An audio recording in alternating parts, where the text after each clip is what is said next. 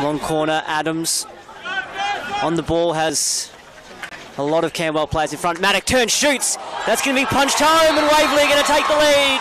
Liam Daly with the final touch there. It was a great first shot from Riley Maddock to get it into that dangerous position. Can he find a teammate? There is. Great work there, Will. In the back of the nets!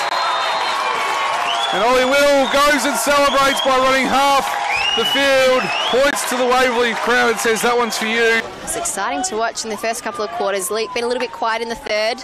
It's a good ball through though. Van der Dryzen still over the ball now. We'll have the shot. Can Ollie Will put another one in? Yes, he can.